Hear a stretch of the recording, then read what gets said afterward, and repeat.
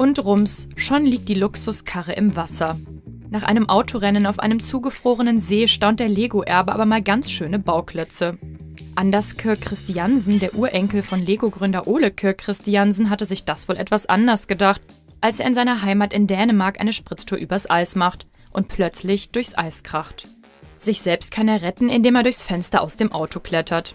Den versenkten Wagen im Eis postet Anders sogar noch stolz auf Instagram und schreibt humorvoll dazu: Gut, dass ich nicht den Rolls-Royce genommen habe. Der Versuch, ihn wieder aus dem Eis zu befreien, entpuppt sich als eine etwas größere Herausforderung. Denn für einen Hubschrauber sei es an dem Tag zu wolkig, wie er seinen Followern auf Instagram mitteilt, also muss ein Seil her.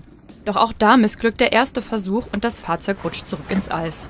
Beim zweiten Versuch schafft er es mit Unterstützung dann endlich, den Luxusschlitten wieder auf festen Boden zu befördern.